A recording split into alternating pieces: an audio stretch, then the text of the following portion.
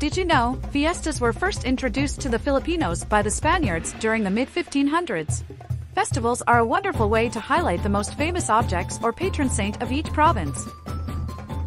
Did you know the Morians Festival originated in the province of Marinduque in 1807? It is called Morians Festival because of the Morians or Morion the Roman soldiers brought to life during the festival.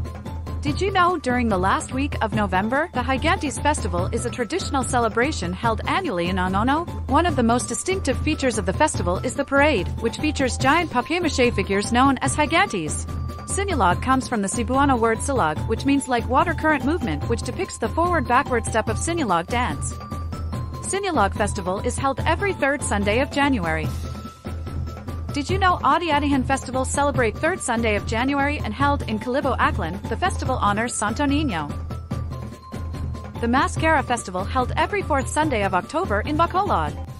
To lift the spirits of the locals and bring back the smiles on their faces, the Mascara Festival was created.